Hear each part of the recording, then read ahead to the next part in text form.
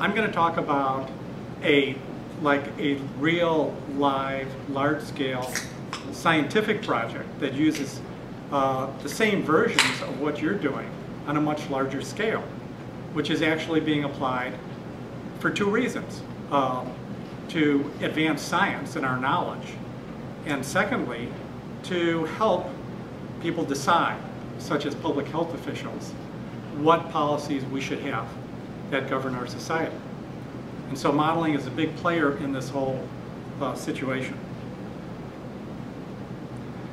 The work that I'm doing is part of a much larger network of researchers called the MIDAS network.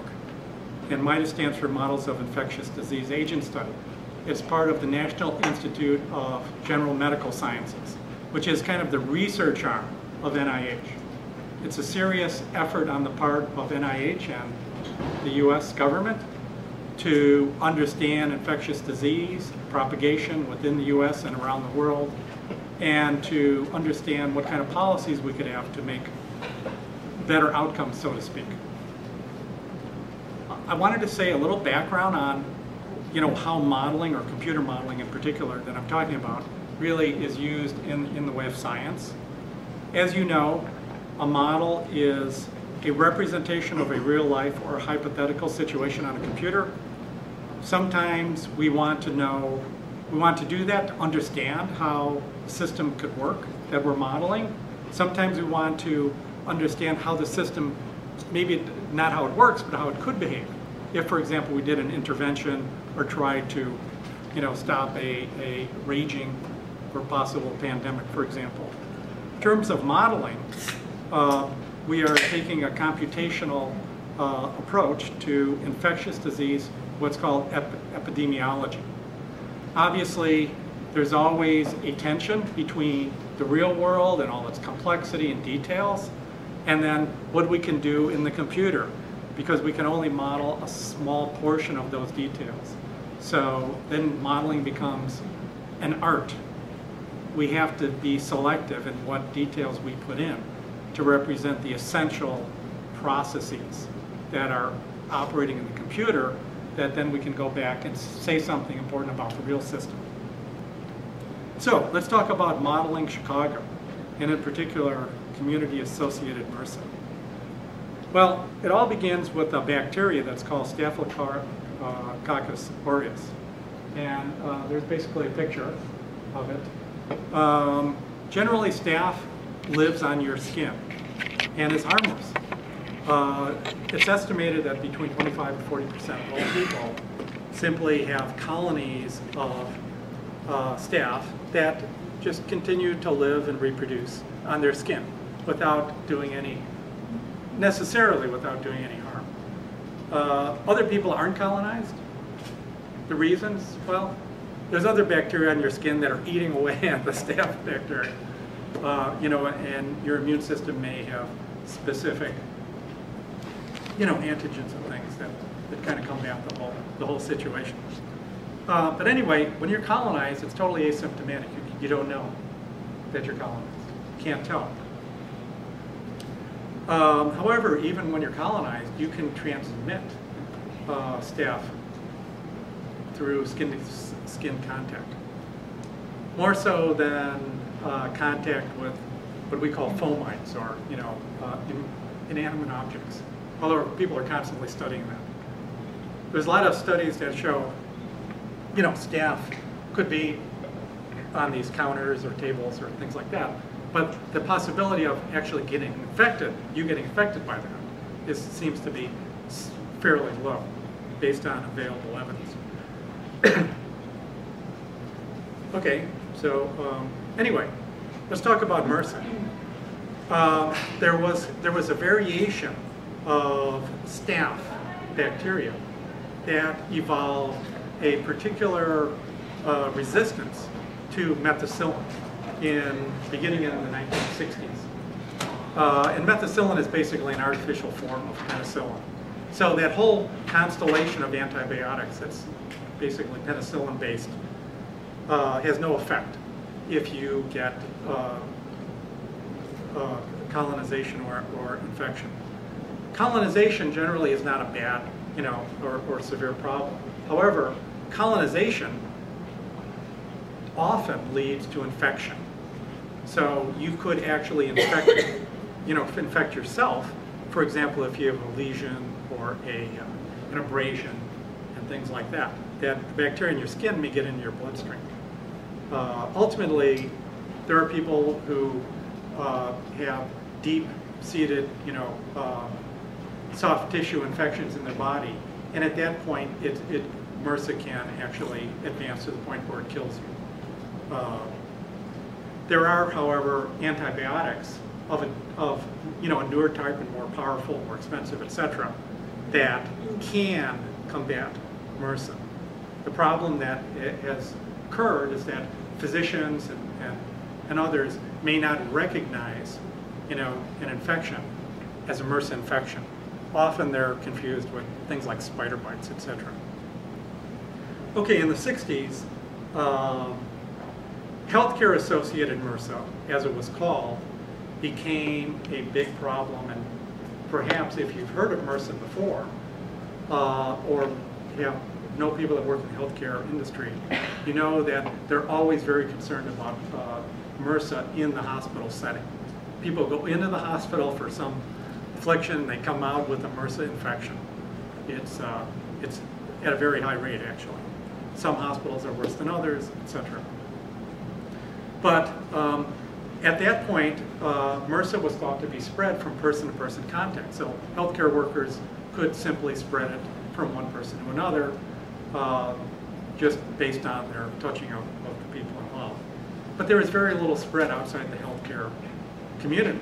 So it seemed to be fairly contained, and hospitals and other healthcare installations then developed special procedures to try to control and eliminate contact and instill monitoring, surveillance, things like that. However, in the 1990s, and this is the new part, novel strains of the bacteria developed, and they began to spread outside the healthcare setting back into the community. So at the University of Chicago, with the doctors that I work with on this project, they began seeing many children coming from the community who actually had MRSA infections. And these children had never had any contact whatsoever with the healthcare facilities or industry.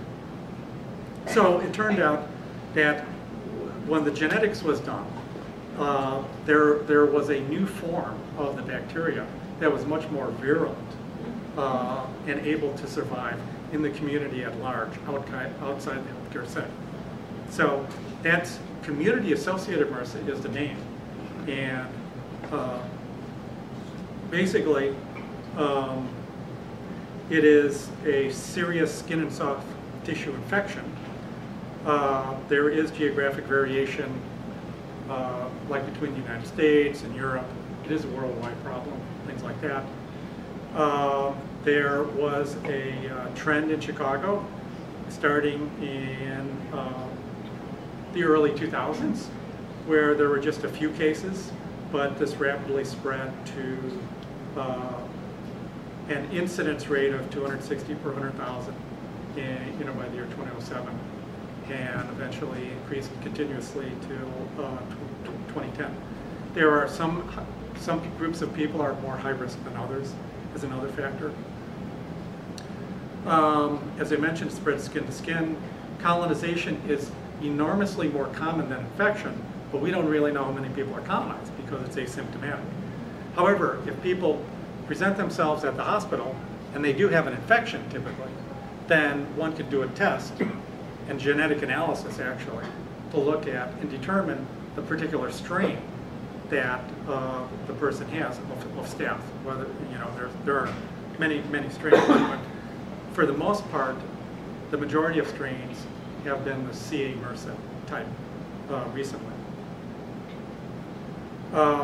When a person gets colonized, that colonization may simply clear itself, or it may continue indefinitely. It may also lead to infections. So a person may go through many cycles of colonizations, infections, colonizations, and then clearing. and then repeat the whole cycle. So everyone is a little different in that regard. But in terms of modeling MRSA then, what we wanted to begin with is a model of a person that could be applied to the agents in our little model, which I guess you're using the turtle terminology. Yeah, okay. And essentially, on the right there, we have basically 3 states a person could be in.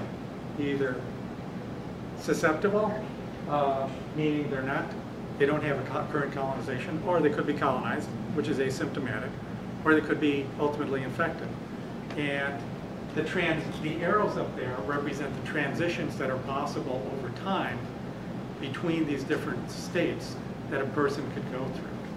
So what we were trying to do is, since the disease is in the community at large, is to develop a large-scale model of Chicago that would effectively model the process of how the community-associated MRSA moves through the entire population of the city of Chicago. To do that required us to create a synthetic population of essentially everyone in Chicago. So we have 2.9 million agents or turtles in our model. And what we do in the model is to model contact that occurs between people because of their proximity and co-location as they go through their daily activities. Some of the time when people are co-located in a particular setting, they may transmit the bacteria from one to another, whether they're colonized or infected. That's possible, with a certain probability. I think similar to the kind of things you've been working through in your model. So by doing a simulation of people moving around in Chicago and going through their daily activities, being co-located in like activities, and modeling the probabilities of the disease spreading from one person to another, we can develop a whole profile of what the city looks like relative to the number of people colonized, the number of people infected, and things like that. The last aspect we were trying to look at was how people might behave in terms of how they react to an infection, that is, do they go seek medical care or not, as well as the kind of interventions that someone might do to try to help people affect behavior that could result in a bettering of the situation for them and for the community at large. So in a nutshell, we model people, but we don't actually model individual people. We model a whole population of people such that no single agent in our model corresponds to a single person per se. But if we added up all of the attributes of everyone, their socioeconomic, characteristics, etc., it would all add up to the whole population. So we're not actually we don't actually have you in our model, so you shouldn't be concerned. But we have an agent that probably stands in for you in the model. Well, you have 2.9 million. Yeah, we do have, right.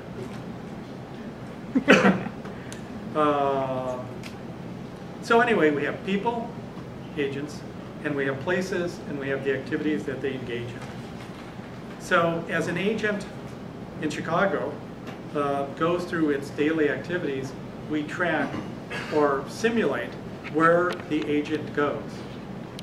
To school, to work, to jail. We have a component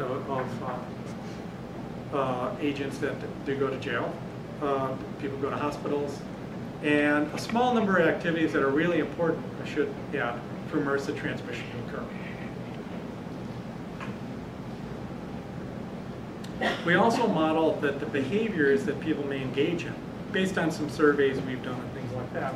As I mentioned, I know you can't read this, but it's basically on this side a flow chart of an individual's decision-making process as they are infected and decide whether they're seeking care or they're going to do self-care, and all the events that occur after they make those decisions. ultimately resulting in them either being uncolonized or colonized. So for every agent, this decision-making process occurs. And depending upon the characteristics of the people involved, based on our surveys, they have a propensity to make one kind of decision or another. So we're trying to capture what actually could occur in response to situations. We also consider, like networks, people's social networks, and where they get information from and how that might influence, their decision. So anyway, this is essentially the best graphic I have, on the model itself. If you can't read these, we have these various places: household, workplace, school, nursing home, hospital, gym, jail, college dorm represented. The little icons on the map are all the places in Chicago. So we actually represent each individual household, and those are the orange dots that kind of blend together and create a backdrop. There's 2.9 million individual agents. They move to and from 1.2 million geolocated places on it, and we simulate that movement on an hourly basis over a period of 10 years to try to understand the process of how the epidemic built up from nothing. Each agent has individual behaviors, engages in activities, responds to disease and health care interventions, etc. So over this simulated period, there's over 3 trillion individual contacts that occur that we simulate in the model and simulate the outcomes of those contacts based on people's disease state. This graph is something that shows both historical data as well as simulated data that comes out of our model. So here we have the year 2001 when the epidemic began, moving through the year 2010 when things leveled off. This shows the MRSA incidence per 100,000 people, and the red line here is actual historical data that was based on a meta-analysis of people actually coming to Chicago's hospitals and things like that, presenting themselves with MRSA infections. The bluish band of that there represents the aggregate output from the model, where we're looking at the number of infections that were actually coming out of the simulation. So the processes that we've modeled have allowed us to essentially reproduce the epidemic as it began in its early stages.